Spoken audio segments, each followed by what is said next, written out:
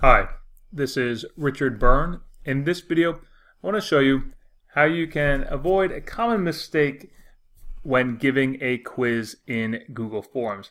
And that mistake is forgetting to collect respondent information, such as their email addresses or their names. So just go to the upper right-hand corner, and we're doing a sample quiz here. Let's select Settings. And I'm going to make sure I select Collect Email Addresses. I've restricted it to just users within my domain. Of course, I can choose whether or not I want people to be able to change their answers after submission. Then over here under Quizzes, make sure we've selected Make This a Quiz, and you can choose when you want to release the grades and other feedback. Now click Save.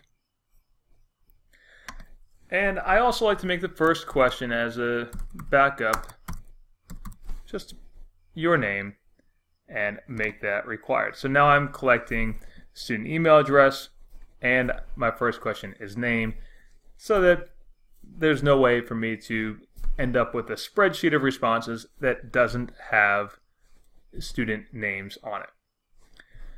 As always, for more tips and tricks like this, please check out freetechforteachers.com and practicaledtech.com.